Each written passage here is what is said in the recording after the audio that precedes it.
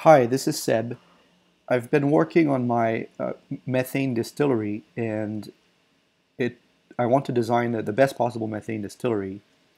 And so this has forced me to think seriously about gas thermodynamics in oxygen not included, because methane distilleries typically have a channel of sour gas tiles being cooled into methane, and then the methane being warmed back up in a heat exchange.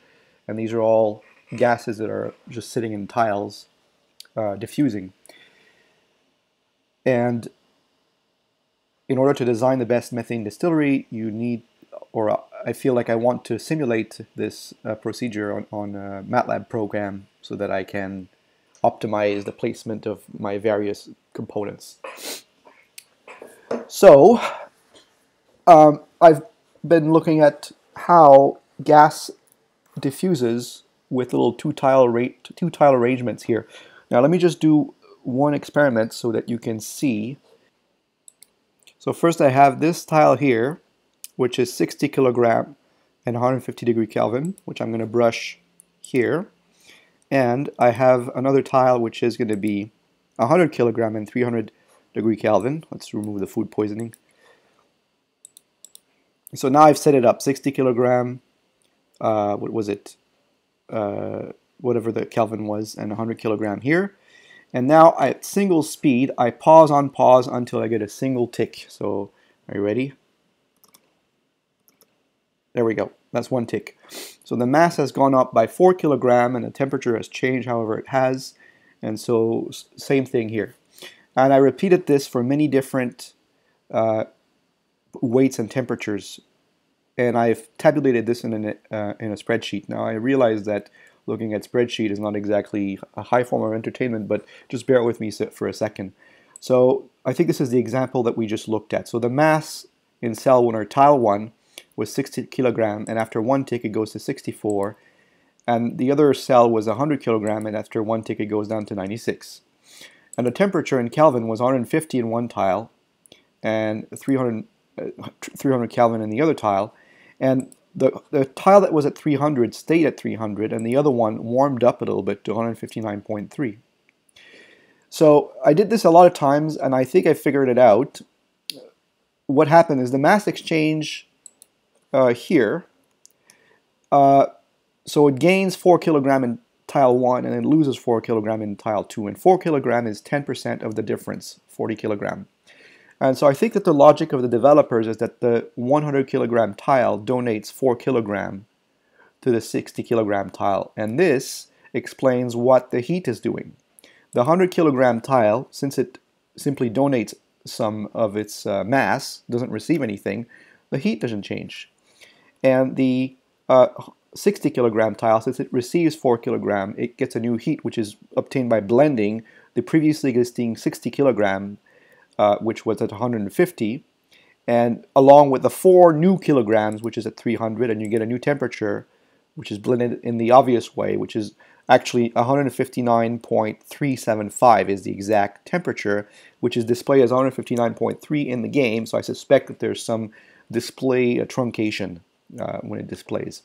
And I've done a bunch more experiments, so this was 80 to 82, 100 to 98, 250 to 251.2, 300 to 299.9. All of these experiments, this one as well, go exactly with the theory, that is that whichever is the heaviest tile donates some of its mass to the lighter tile, and the heaviest tile does not change temperature, and the lighter tile does change temperature.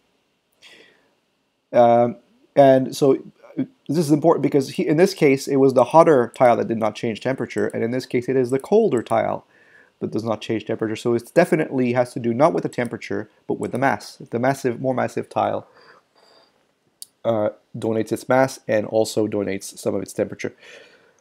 I'm a mathematician in real life. I do a lot of numerical analysis, and this is a simulation of what's called a diffusion process, and I was trying to think about whether or not this is correct.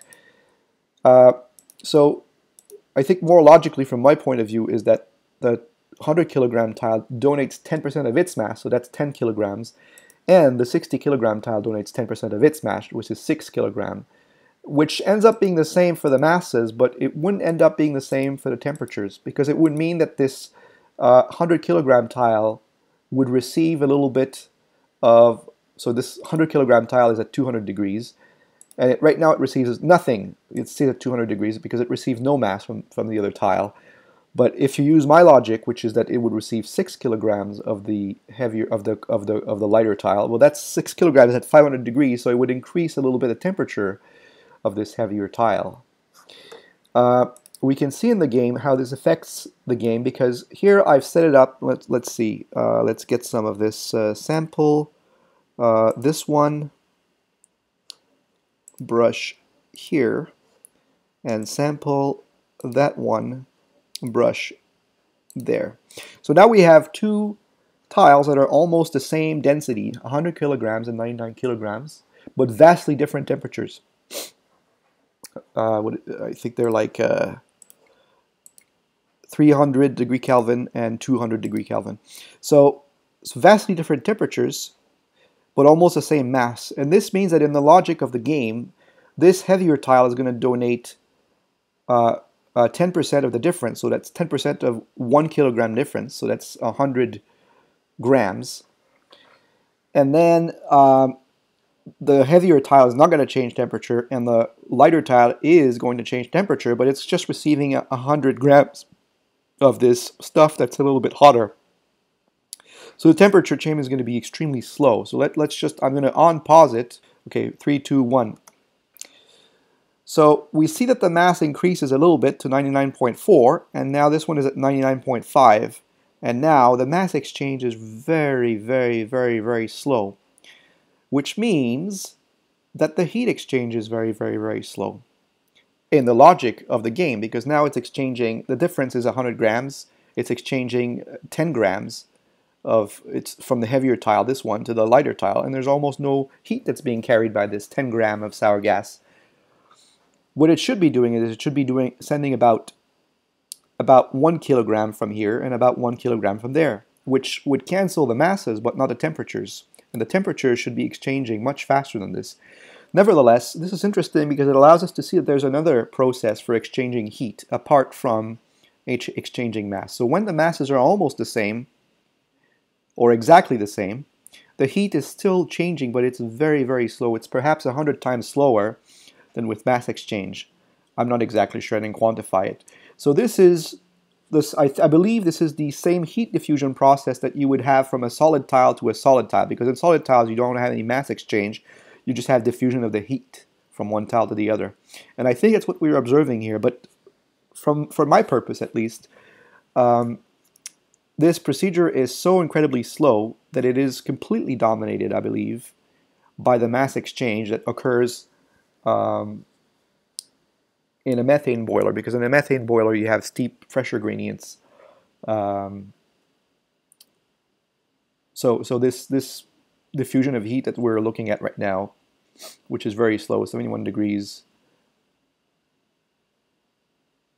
You see still 71, oh, 70.9. I mean, it's very, very slow. It's going to take cycles, like tens of cycles before it reaches thermal equilibrium. This is incorrect, really, because these tiles are exchanging, logically, they're exchanging 10 kilograms each tick of gas, so that the heat should reach equilibrium like super fast, but it doesn't do that. Anyway,